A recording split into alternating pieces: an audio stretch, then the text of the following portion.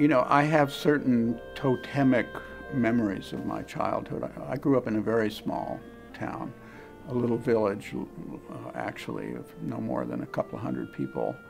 When I was in the third grade, it was 1956, so it was the 200th anniversary of Mozart's birth.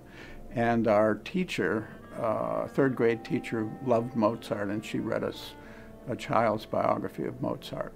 I think my other classmates were probably bored, but I was absolutely enchanted by the idea of a little boy who could write symphonies and concerti. So I think that's when I decided I wanted to be a composer.